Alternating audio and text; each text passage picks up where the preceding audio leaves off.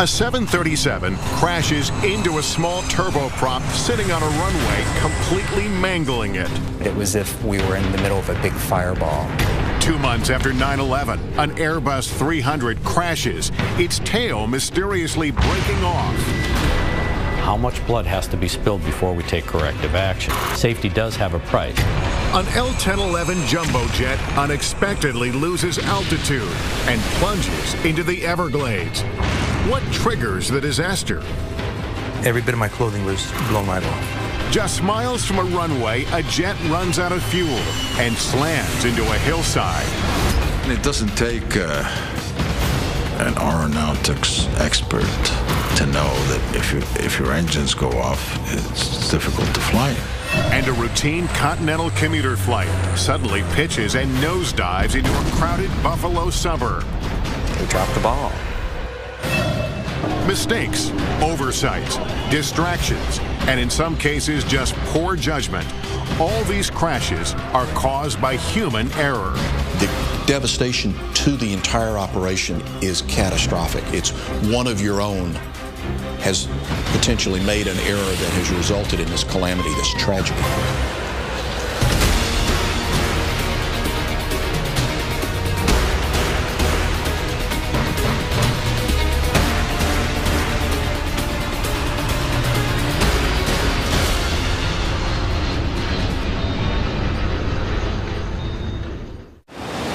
There are many reasons why planes crash: poor weather conditions, mechanical difficulties, and structural failures. But according to a study published by the FAA, more often than not, the cause is just plain human error. Human error shows up in about 80% of aviation accidents. If you find something that's mechanical in an airplane, you can change it.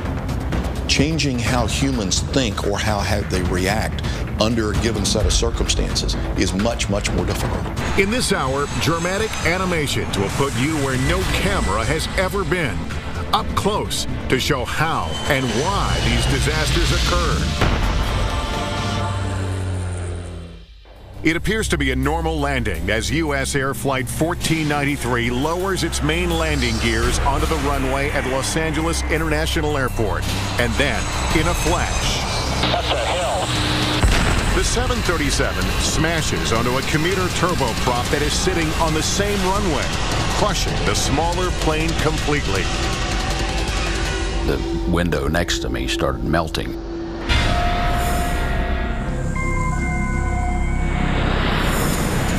In the early evening of February 1st, 1991, SkyWest Flight 5569, a turboprop carrying 10 passengers and 2 crew members, taxis toward an intersection of runway 24 left.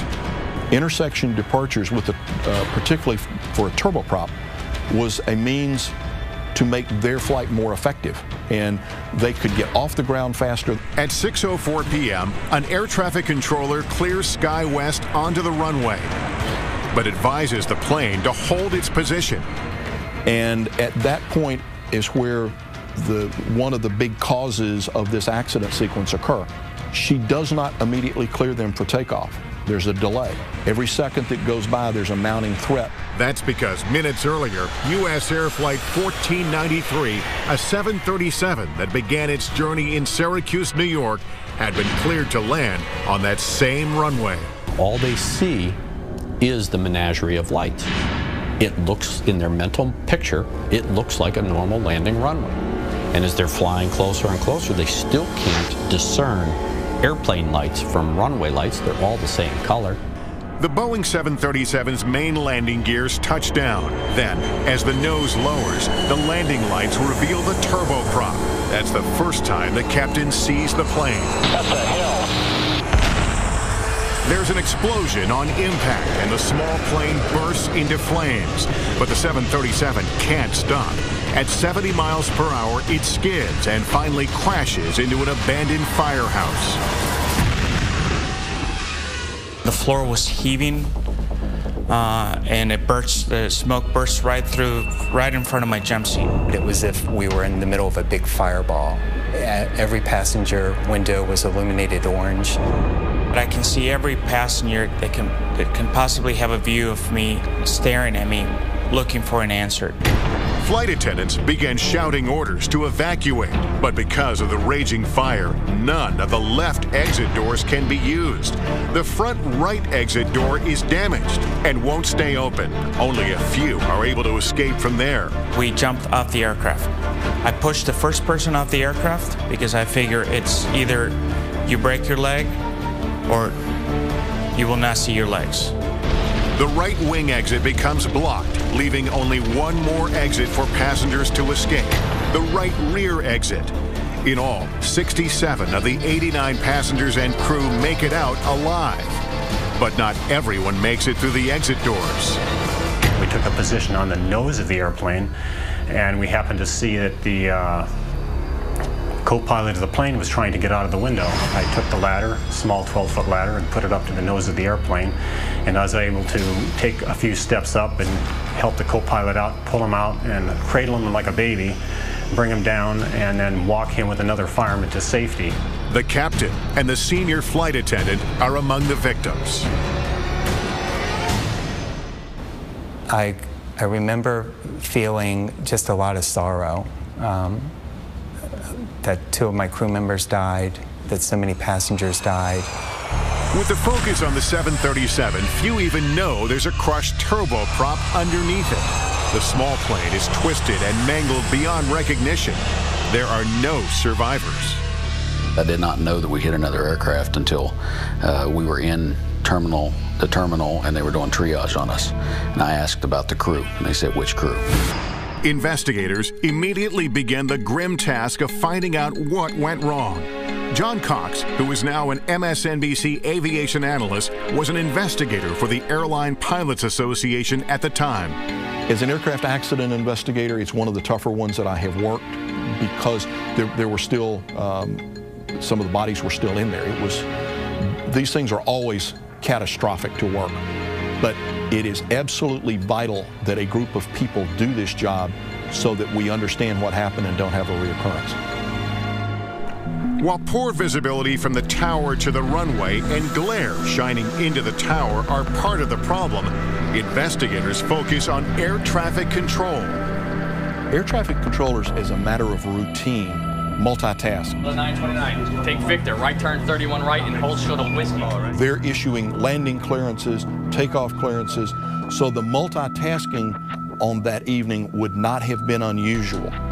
It is very unusual for a controller not to remember that they have an airplane in position on a runway. But according to the NTSB, that is exactly what happened.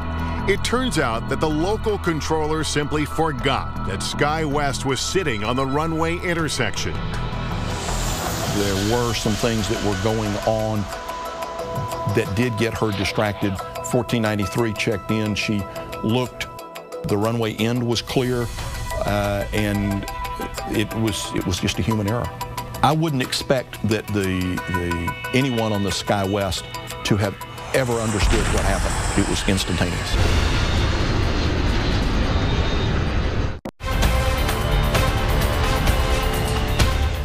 When U.S. Air Flight 1493 crashes into SkyWest Flight 5569, the aftermath is horrific.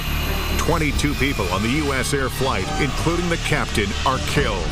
All 10 passengers and 2 crew members in the small SkyWest plane also die. I wouldn't expect that anyone on the SkyWest to have ever understood what happened. It was instantaneous. At the NTSB hearings, the air traffic controller, Robin Washer, testifies that she initially thought it was an act of terrorism. U.S. Air 1493 came over the threshold normally. When the aircraft blew up, I assumed that the aircraft had a bomb on board, then it blew up. Then Washer remembers another plane was on the runway. I went to the ground control and I said, see if you're in contact with SkyWest 569. I went to the supervisor and I told her, I said, this is what I believe U.S. Air hit. She has a responsibility to ensure its safety from other traffic. That didn't happen. The sound was almost overwhelming.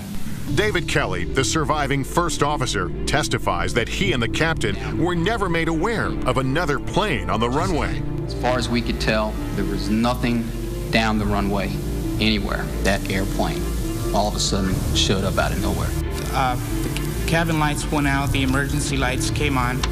For Flight Attendant Bill Ibarra, who was critically injured, the hearing is an emotional experience. I was filled with gratitude when passengers who survived came over and thanked me for my actions. As a consequence of the collision, intersection departures at night are no longer permitted. And while on the runway, pilots are encouraged, though not required, to remind air traffic control that they are waiting for instructions. These types of procedures were completely capable of being done before the accident. This was a totally preventable accident. Across the country, and nearly 2 decades later, another crash caused by human error. Continental Connection Flight 3407 nears the Buffalo Airport for landing. The turboprop suddenly pitches up, stalls, and goes into a series of terrifying rolls. The pilot fights to gain control, but the plane plummets 1,600 feet into a house. This aircraft was 5 miles out, and all of a sudden we have no response to that aircraft.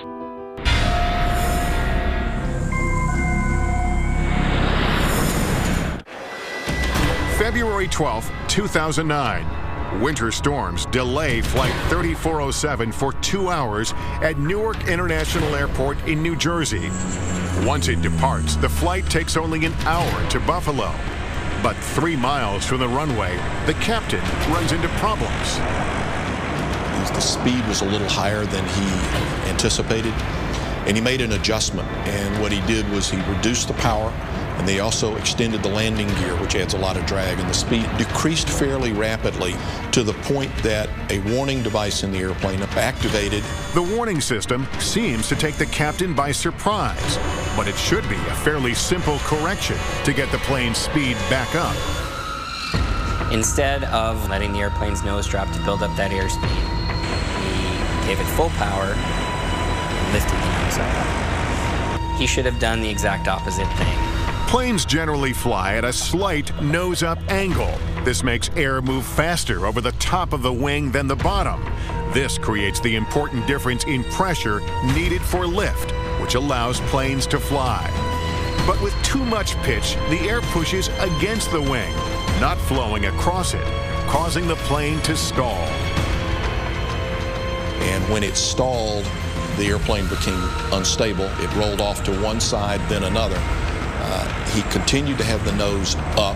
The plane's stall protection system tries to take over by lowering the nose to gain airspeed. But the captain repeatedly pulls the nose back up, essentially putting the plane back into a stall.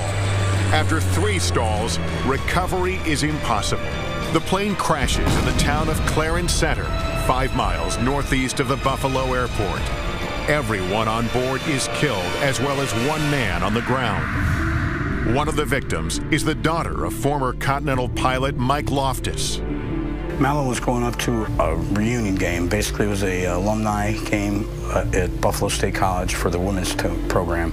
I think I turned the TV on that night to watch it for a brief moment, and that was when I had all those flames, and I turned the TV off.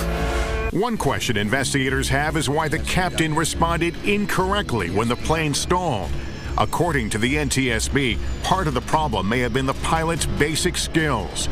The report states Captain Marvin Renslow never revealed to Colgan, the regional carrier for Flight 3407, that he had failed several certification exams. He apparently wasn't completely honest in reporting those.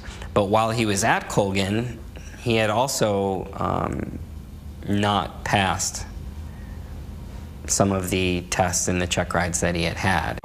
Captain Renslow eventually passes all the required tests.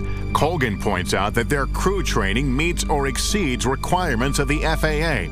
But former Inspector General of the Department of Transportation, Mary Schiavo, points to what she sees as a problem with the regional airlines in general: cost-cutting. Their whole business model, is to fly inexpensive aircraft and save a lot of money because they have a fixed price contract. So if they can fly cheap planes cheaply, they make money under their contract. If they have more expensive pilots and more expensive planes, they don't. The Regional Airlines Association disputes that and told NBC News their focus is on safety, professionalism, and reliability of service. Still, there are differences within the industry on how much flying time is required to pilot a commercial airplane. You can be done with those ratings in as little as 350 hours of experience. And what happens is when people get out of flight school and they have their required government ratings, they then move on to the regionals because that's who hires them. While major airlines usually pay better, they also demand that new hires have 1,500 flight hours or more. Further blame could lie with how Colgan trained its pilots on the Q400 stall protection system. Although it satisfied FAA standards, some of the training was done solely in a classroom setting, not hands-on. 15 minutes, that's all they're asking out of a training program, and they didn't even do that.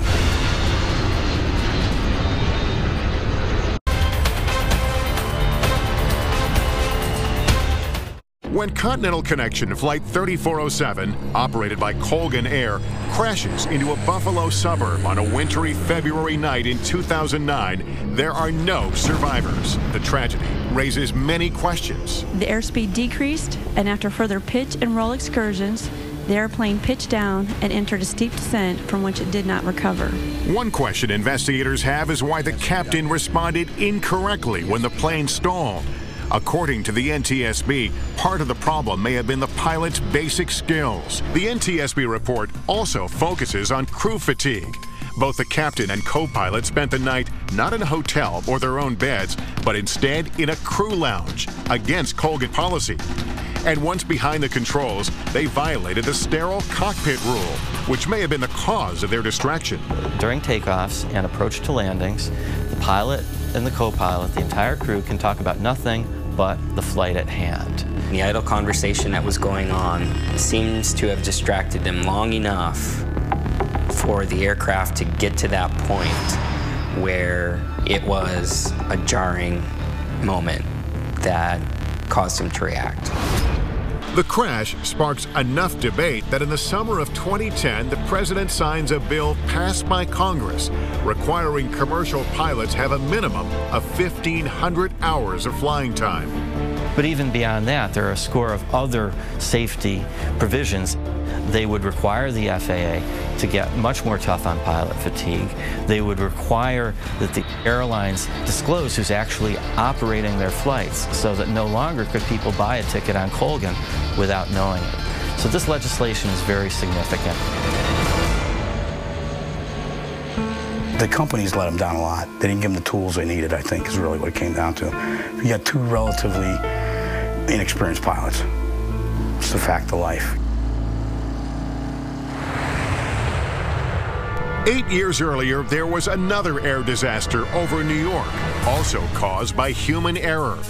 An Airbus A300 takes off from JFK Airport to Santo Domingo in the Dominican Republic. Soon after takeoff, the plane encounters severe turbulence.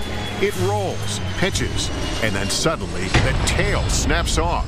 The plane nosedives into a residential area in Queens, New York. All the people that were on that airplane went for a very harrowing ride in the last minute of flight going into the ground. All 260 people on board are killed, as well as 5 people on the ground, leaving investigators wondering how and why the tail would snap off an airplane.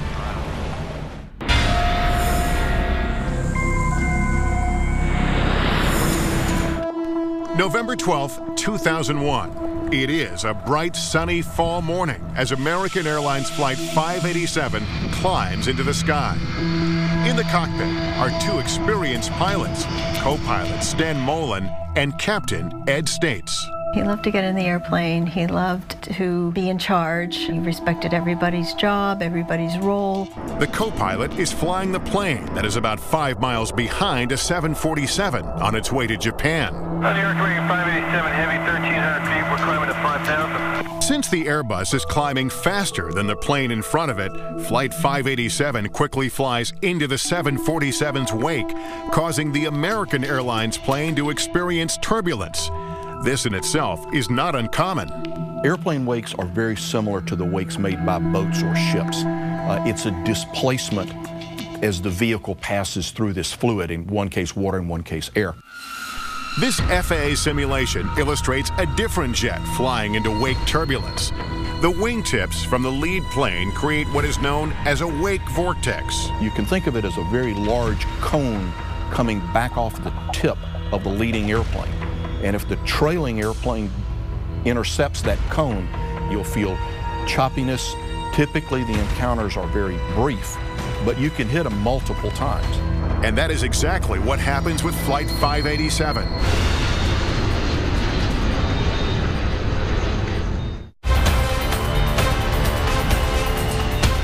An Airbus A300 takes off from JFK Airport to Santo Domingo in the Dominican Republic. Soon after takeoff, the plane encounters severe turbulence. It rolls, pitches, and then suddenly the tail snaps off. The plane nosedives into a residential area in Queens, New York. All 260 people on board are killed, as well as 5 people on the ground, leaving investigators wondering how and why the tail would snap off an airplane. The co-pilot is flying the plane that is about 5 miles behind a 747 on its way to Japan. Since the Airbus is climbing faster than the plane in front of it, Flight 587 quickly flies into the 747's wake, causing the American Airlines plane to experience turbulence.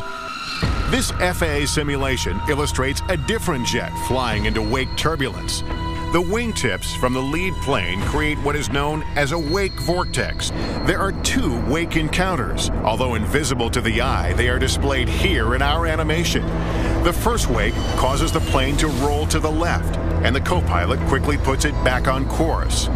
But then, 15 seconds later, the plane is caught in a second wake. When this pilot got into the wake turbulence, the airplane started to roll. He put in flight control corrections that he thought was necessary to get the airplane back to a wings level state. But instead of leveling out, the plane moves violently on all 3 axes of flight. Left and right rolls, side-to-side motion, and up and down. Then, the unthinkable happens. The tail snaps off. The plane banks left and plummets into a residential neighborhood in Bell Harbor, Queens.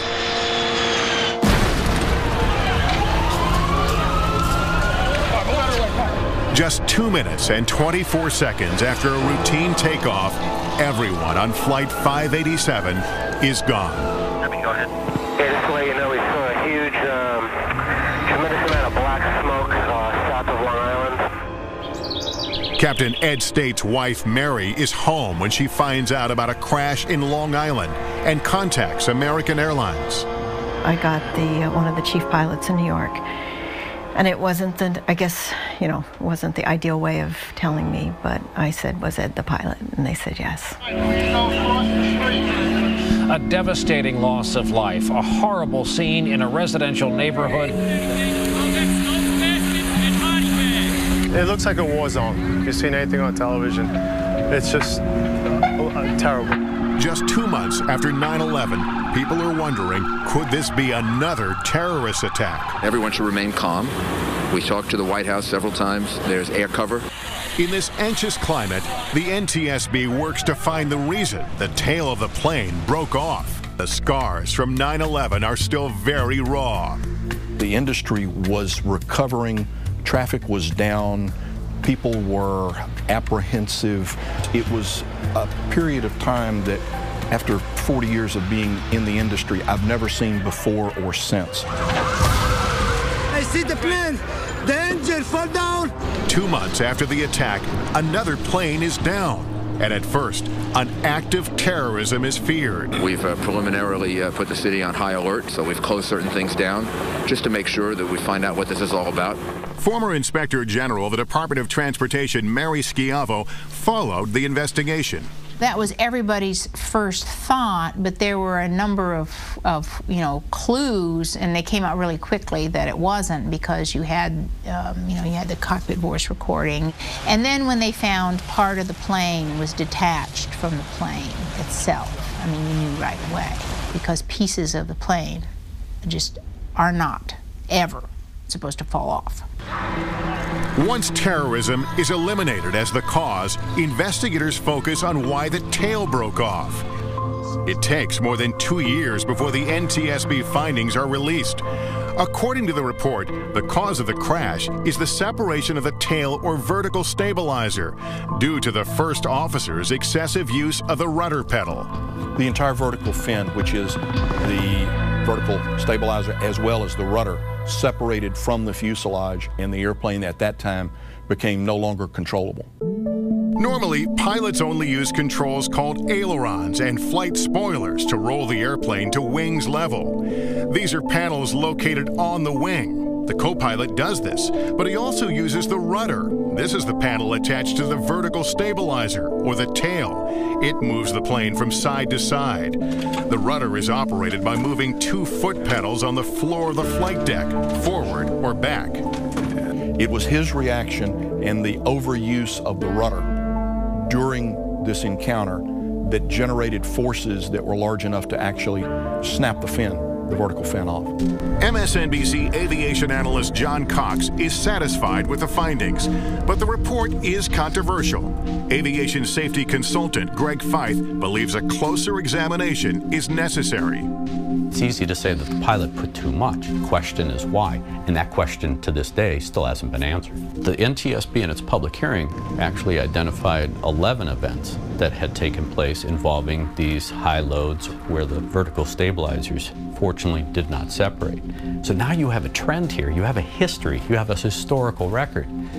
But what I see in their investigation was they looked at all of these things in isolation rather than trying to find not only why the loads occurred, but how they occurred. And Mary Schiavo believes there is another issue. In their accident investigation, they have to rely on the manufacturers. And therein lies the problem. They had to go back to Airbus and say, hey, Airbus, what happened to your plane? And Airbus said, well, it was the pilot. The pilot used the rudder too aggressively. Why would you ever construct a plane and ever have the control system in the plane such that if it's used in a way in which it's allowed to be used, your tail would come off? It is unthinkable. Airbus told NBC News that it was not a design flaw that caused the tail to break off. It was pilot error. The NTSB, in fact, did determine that.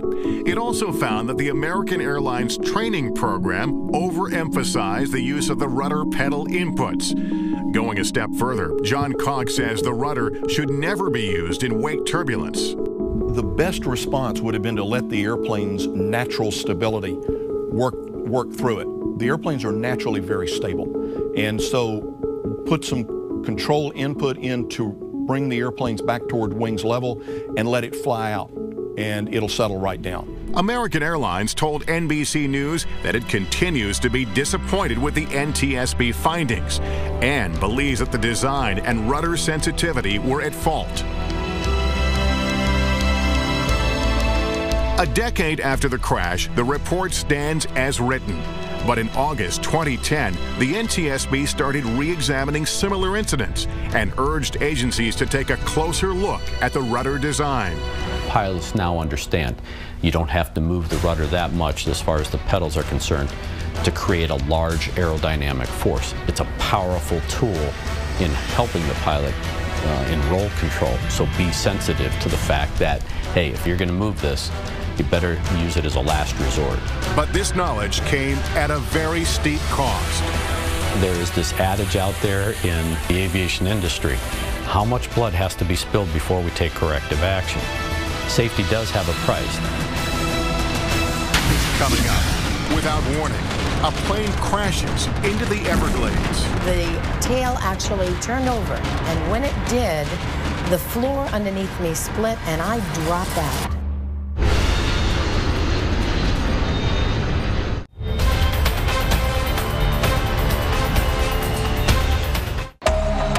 A jet is flying over the Florida Everglades while the crew is trying to fix a problem with the nose gear. It shouldn't be a crisis situation, but it quickly becomes one. The L-1011 crashes into the swamp, killing more than 100 people. What amazed me was they said that it was unsurvivable. How do you come out of that?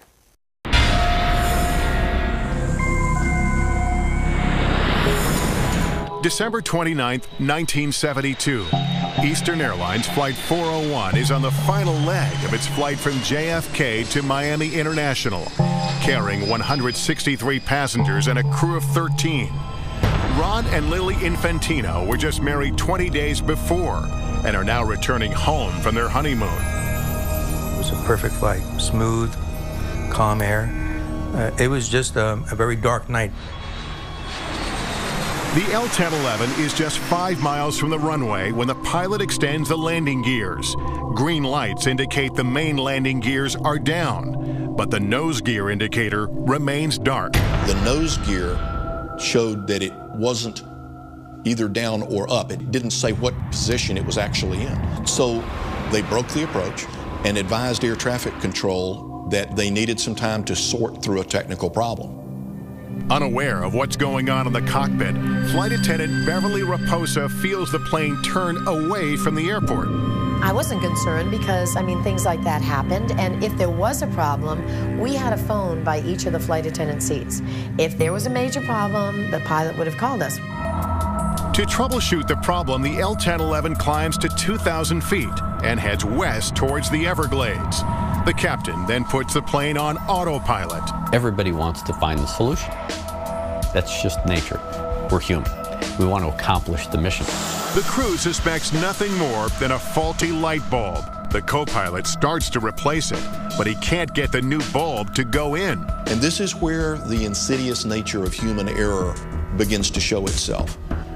Ideally, someone does nothing but monitor the autopilot. But with the difficulty that the first officer was having with the bulb, the captain, understandably, wanted to try to help him. No one was concentrating on monitoring the autopilot. The crew is unaware that the airplane is slowly descending from 2,000 to 900 feet. Then from the control tower, they hear, "How's it going out there, Eastern?" And the first officer looks up and realizes something's wrong with the altitude. And he said, "We're still at 2,000, right?" And the captain begins to look and says, "What happened to the altitude?" And they begin to take corrective action. But it is too late. The engines roared and we hit and the world exploded. It was a huge fireball. The plane rips apart. The crash is scattered over an expansive area. I was in the tail and the tail section broke off and we began spinning and we spun 1,500 feet. And at the end of the spin, the tail actually turned over. And when it did, the floor underneath me split and I dropped out. In the swamp, Raposa is still strapped to her seat as jet fuel rains down on her.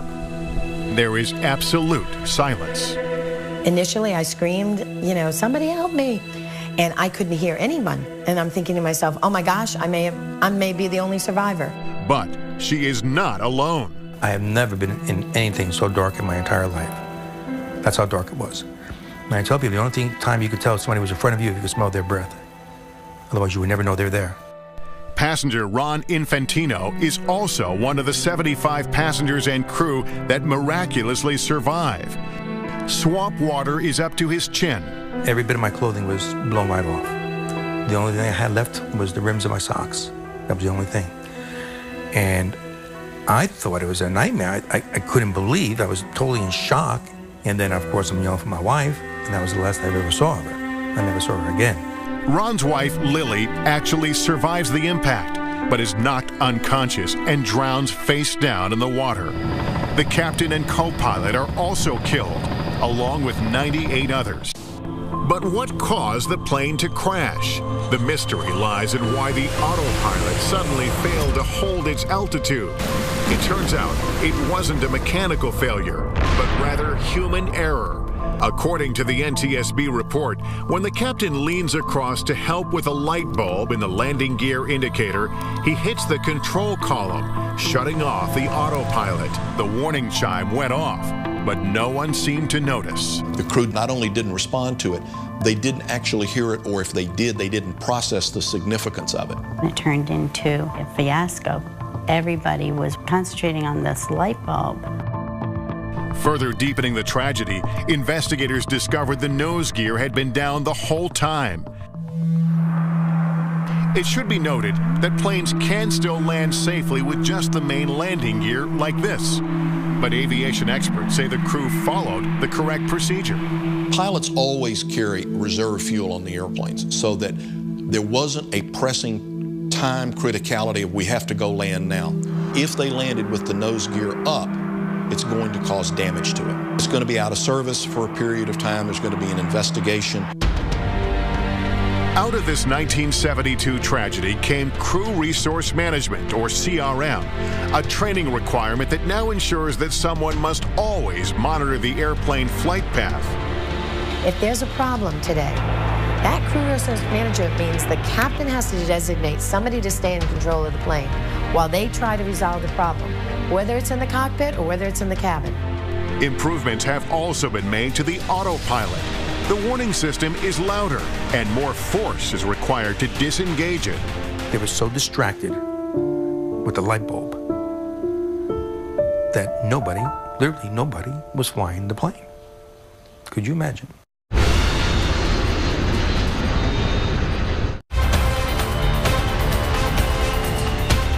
A Boeing 707 is just a few miles from its destination when all four of the plane's engines fail. Avianca 052, radar contact lost. The jet silently falls through the clouds, slamming into a wooded hill on Long Island, New York, killing 73 people on board. There are no mechanical failures, no structural problems of any kind. It turns out the plane simply runs out of fuel. But how can such a fatal blunder happen?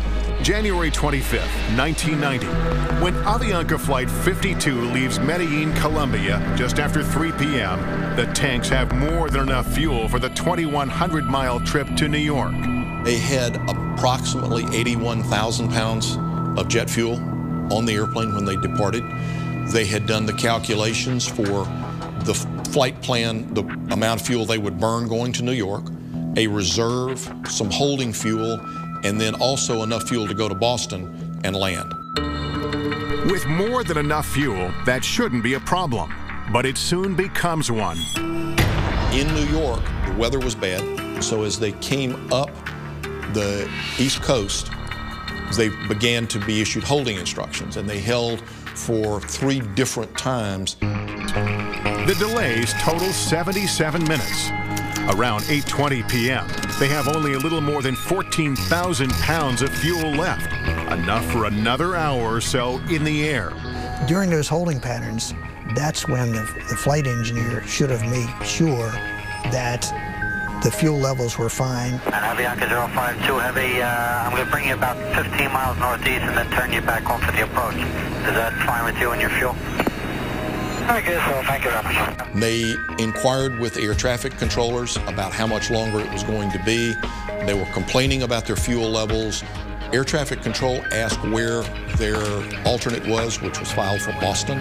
But the first officer, who was the pilot handling the radios, told them that they could no longer make Boston. And that very significant statement was lost on air traffic control. At 9:22 p.m., Avianca Flight 52 is finally cleared to land. But with an extremely low cloud ceiling above JFK and strong wind shear, the pilot misses the attempt. The plane is again diverted from the airport. Nowhere did the first officer ever use the word emergency. If that word had been used, they would have given them immediate priority to try to get them on the ground. Avianca 52, climb maintain 3,000. Negative, sir. We just running out of fuel. We're good. Okay, 3,000, that'll be good. Okay. At 9:34 p.m., Flight 52 runs out of fuel. The engines flame out. Passenger Nestor Zarate remembers that horrible silence. The lack of that noise it's a horrendous impression because you have the wind against the fuselage. So at that moment, there was pandemonium. The crew calmly tells air traffic control that the engines have failed. They are quickly routed back to JFK, but it is too late. When the Boeing 707 crashes into a hillside in Oyster Bay, the cockpit breaks off, killing the pilots and flight engineer. They are only 16 miles from the airport. Come on, somebody get the back here. Miraculously, 85 of 158 people on board survive impact. They are pinned beneath the wreckage, but there is no fire. Clearly, if the plane had been filled with fuel, they would have been all incinerated. The NTSB report says the cause of the crash is human error, that simply the flight crew did not effectively manage their fuel or convey how low the fuel levels were. When we talked to the controllers today at the TRACON, none of them were aware of the priority concern and the fuel concern. The crash of Avianca Flight 52 shows that despite dramatic advances in aviation technology, clear communication from the cockpit to air traffic control is key to a safe flight. I think that our crew should have been more aggressive, more transparent in expressing the need to have a preferential treatment that night. Astonishingly, many of these crashes, as we've seen, were survivable, but recovery can be a lifelong process. You'll be all right. Everybody was demolished physically and psychologically by the crash.